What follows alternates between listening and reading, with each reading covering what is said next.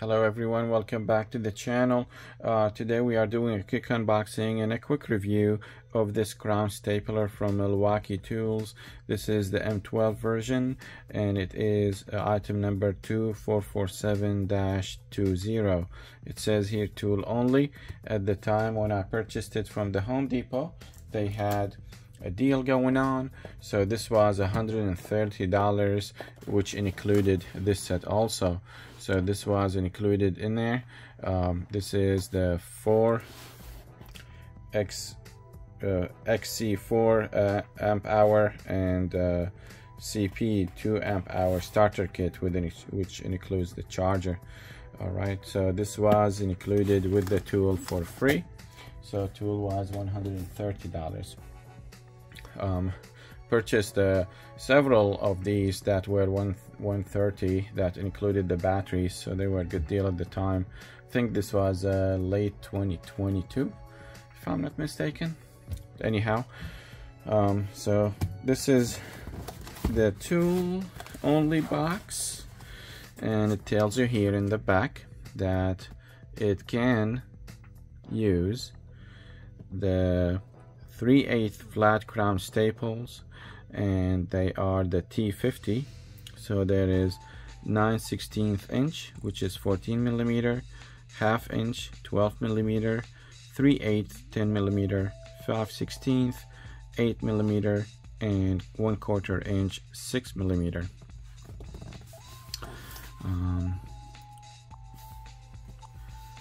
This is just some information here. Says here dry fire lockout, prevents blank stapling and striker wear. And there it's a staple locating arrow, so it tells you the staple will be pushed in there. Slotted magazine design, this one here. Adjustable belt clip, sequential and contact actuation trigger, power adjustment dial. Okay, so there is not much more information on here. Let's remove the thing, the tape I mean. Cut the tape. I'm gonna have to use this hopefully tomorrow when I'm installing the roofing felt on my shed. I'm in the last few stages of finishing my shed, so I need this to attach the felt to the roof. Alright, so it comes with the operator's manual. It is a stapler, so I don't know if you need to read this. If it was a more complicated tool, I would read it, but a stapler I may not, most likely will not. This is a brochure they include. This is for the M18 side, and on this side is the M12. So I'm sticking with the M12 for now until there is really a big need to go with the M18 tools, but that's what's included in the box. And we have the stapler itself out there, and it's nice of them, they attach the belt clip already. Okay, let me move the camera down here. Okay, so I went ahead and ordered the 5/16 8 millimeter. This is the T50, that's what this one takes. This is from Arrow. So this is a box of 5,000, and there is another box of 5,000 I purchased. That is the 10 millimeter ones and 3/8. So most likely I'll be using this one for the felt. This one will work too, I guess, either or. Alright, so the item number for this is 50505 IP, and this one is 506 IP. I think one of them was like $6 and the other one was $8 or something from Amazon with free same-day delivery, so I got those, which is awesome. And I also have a couple pieces of wood here that we can test with. So this is just a piece, leftover piece from my shed, the siding and trimming. So we'll use these as a testing pieces. And I have the 1.5 amp battery. Okay, so there is the tool itself, and this is the magazine, and it has these rubbery cushions here. When you put it down, it sits down nicely. Okay, let's see how this comes out. Oh, you just load them in here. Let's see. Let's try the 8mm ones.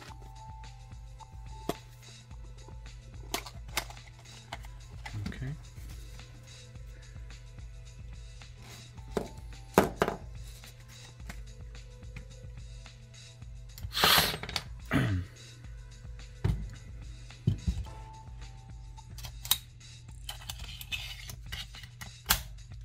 Okay, now it's in place. Let's put the battery in.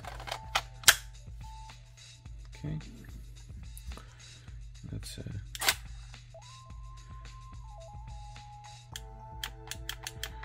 and there is the battery level, and it wouldn't fire because this needs to be pressed first. Of course, you need to, where is the actuation? It's this one here. It did it really easily.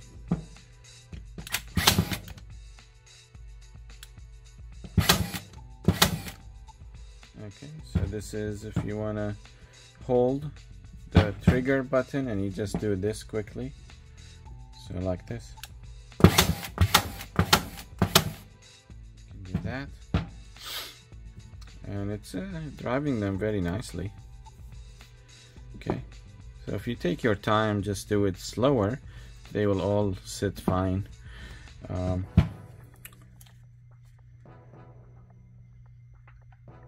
This is the depth adjustment. So if we go up, that's one up. It's driving them easily. So let's try this other piece. Now this is harder than this wood. This is kind of soft, just what is this, fir pine or something. This is the LP panels, the smart panels, and they are harder because they are sort of synthetic, so they have metal stuff inside and stuff like that, so they are very strong. Let's try with that. Yeah, still went in. Goes in like this. On the back should be better or easier. It should have no problem doing this into the 1/2 inch plywood that I got for the roof of my shed. So, and that's the 8mm. Let's remove this and use the 10mm. To release it, you just press on this and it comes out. Okay, here is that.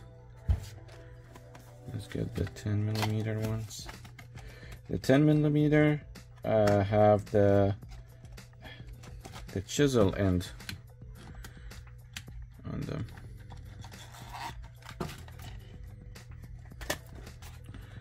See, they're like a chisel.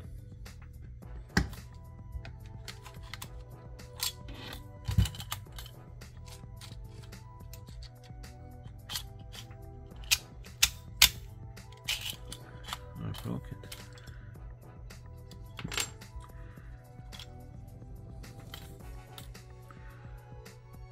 Oh, that is why there is some left in there. Hold on, let me clear it. There were some of the 8mm ones stuck in there still. That's why this didn't fit. Alright, so that should be good. Alright. So this is the chisel one, 10 millimeter.